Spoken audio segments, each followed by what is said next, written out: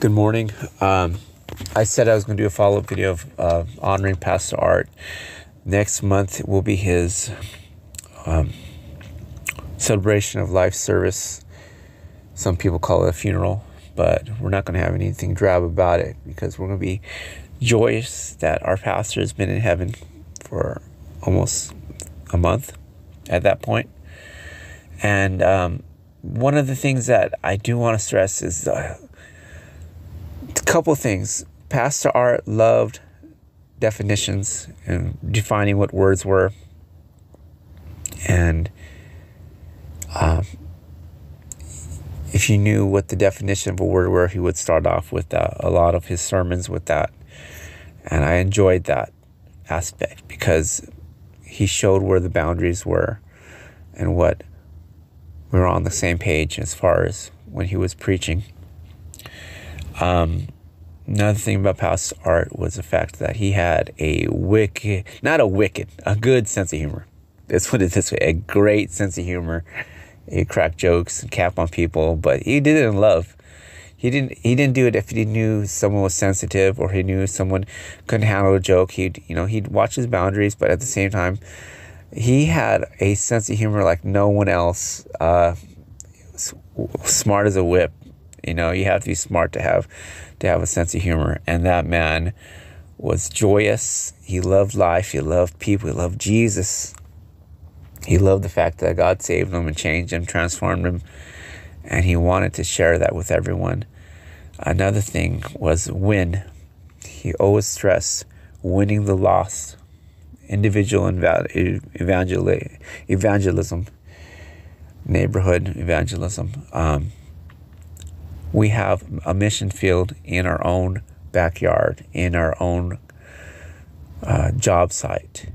We don't have to go all the way to different countries for 3 weeks and sing Kumbaya and all that.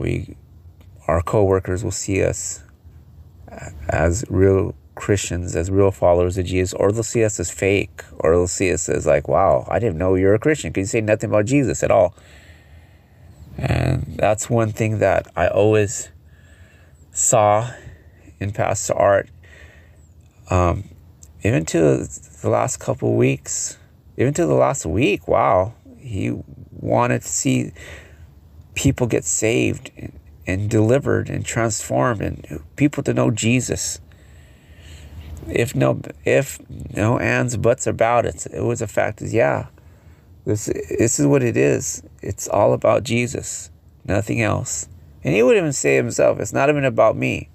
It's about Jesus Christ, and the beauty of that is the fact is because he had no ego in that sense. He was a humble man, a humble servant of God.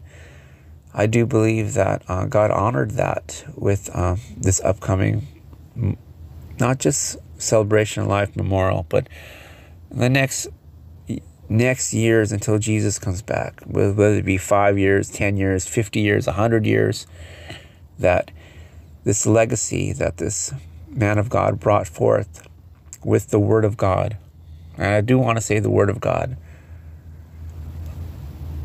not his own self, not his own name, but with the Word of God, that it will continue on to generations and generations until the Lord comes back. Maybe the Lord come back in 2 days. You never know.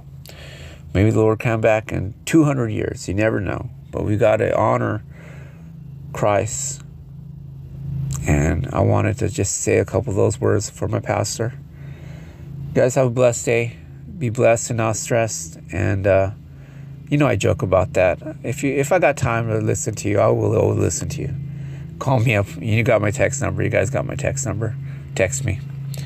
All right. Be blessed today. All right. You have a good one. All right. God bless you.